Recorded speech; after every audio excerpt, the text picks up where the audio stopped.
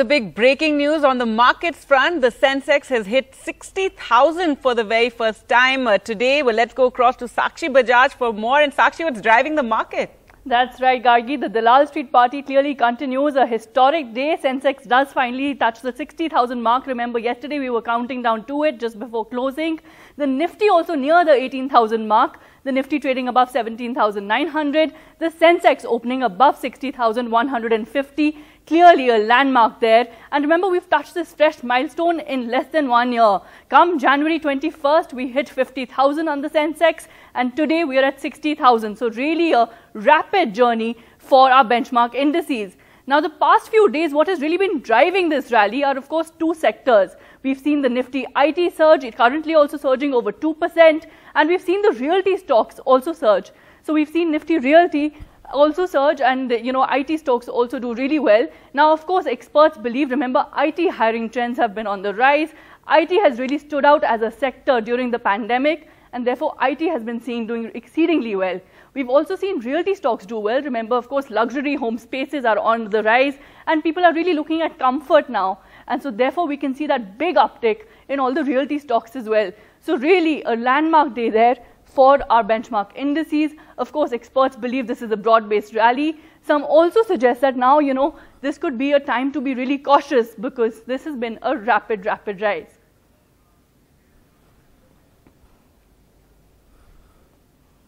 Now we have Mr. Nasir Salim joining us with his expert take on the market momentum. Sir, what do you say? Celebrations on the Dalal Street set to continue? Good morning, Sakshi. Yes, absolutely. I think, the markets have been euphoric with a lot of momentum as we are seeing, all excited. I think, the bosses are celebrating some of the great numbers that we've seen, whether it's in terms of tax collections as compared to last year, 37% up. GST revenues are shooting up quarter by quarter, month on month. So I think, and also the fact that, we're looking at now pretty much, there is a belief and a positive belief that we're looking at entering into the endemic stage from the pandemic stage over the next 3 to 4 months. I think all of this coupled with good results with certain companies are showing some great performances and huge liquidity surge. Actually, yesterday in itself, we saw massive buying from DIIs and FIIs, incidentally.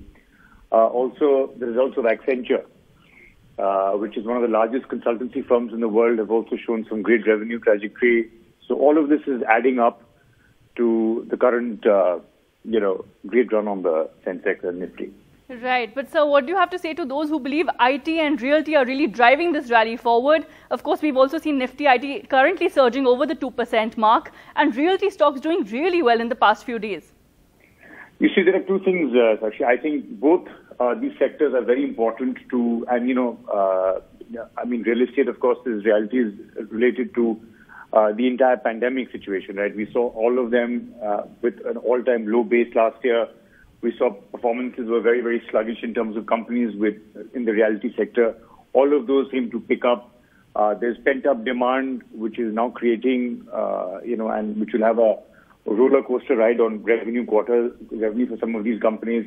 As far as IT is concerned, again, we've seen the entire IT ecosystem picking up because the order to book, which was originally had come down on account of the pandemic globally, because this is a global scenario that we were battling, has also now started to show increase in order book, more orders coming in the form of KPOs, BPOs, and all of these pushing the entire IT index up. Also, I think, we've also seen the dollar appreciating as against the INR.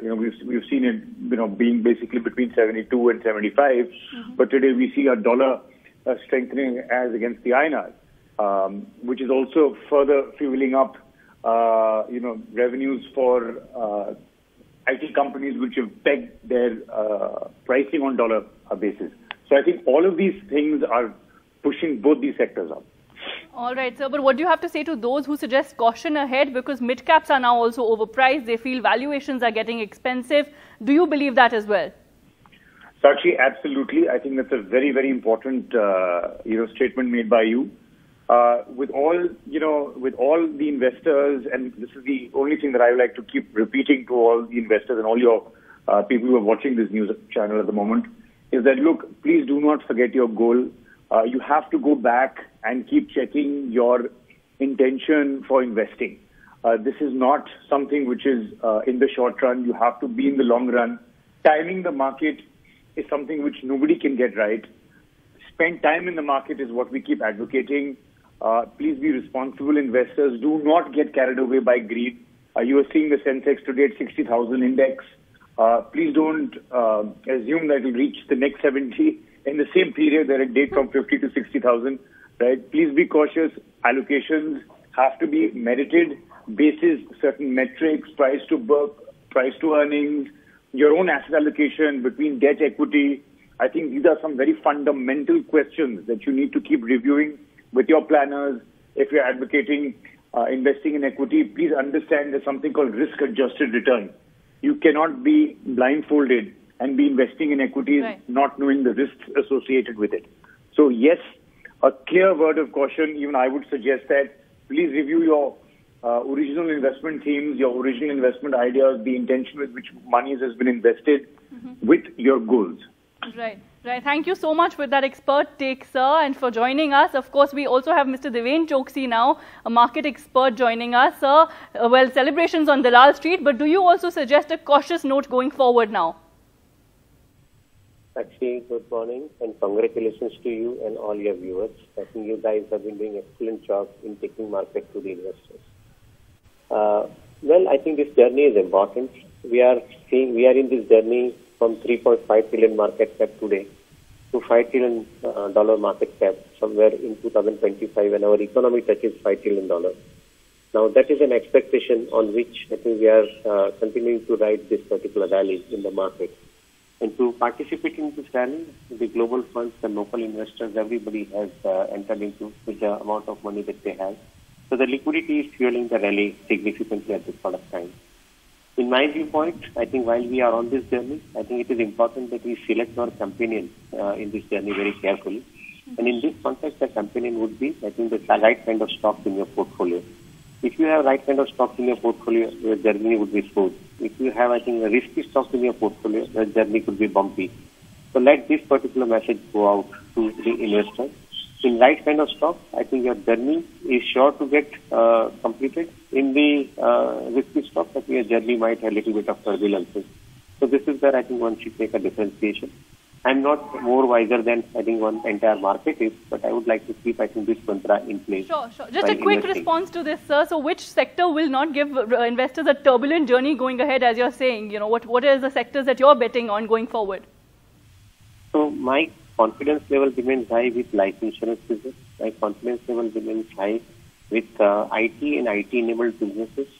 The confidence level remains high with pharma, in which particularly the API segment of the business, housing finance business, and retail credit and corporate credit business, which is provided by the corporate banks. These are few of the businesses which I have larger confidence. Auto and auto OEMs, I think they remain absolutely sure bet in the near term. So definitely, I think they could not be, or they should not be missed out either. All right. Thank you so much for joining us on this historic day. That's it from Business World. Gargi, of course, celebrations on Dalal Street continue. Back to you for other news.